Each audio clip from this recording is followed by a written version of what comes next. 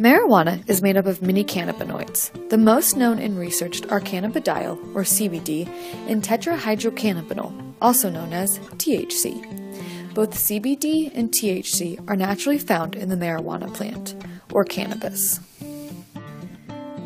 CBD and THC have the same chemical composition, but their atoms are arranged slightly different, causing them to have different effects on the body.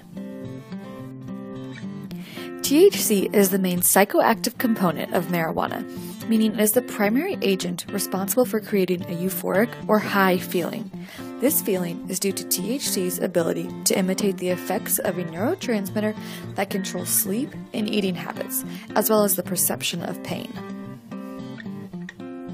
THC can have the following effects on the body: altered sense of sight, smell, and hearing, relaxation, fatigue or extreme tiredness, reduced aggression, and increased hunger.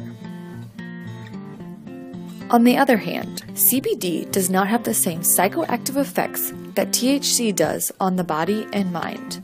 In fact, CBD reduces the psychoactive and other negative effects experienced with THC, namely anxiety and psychosis.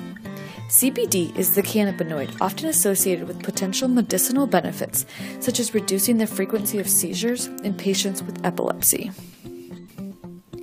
However, continued changes in the legality of recreational marijuana in many states have shown that THC levels, but not CBD, have continued to increase. THC levels have drastically increased since recreational marijuana use was legalized in Colorado in 2014. There is a growing concern that this increase in the potency of THC may be attributing to significant increases seen in ER visits, fatal car accidents, even anxiety, depression, and addiction in persons reporting marijuana use. State laws that allow recreational use of marijuana without federal support allow for an unregulated industry that may be causing more unwarranted harm to consumers than good.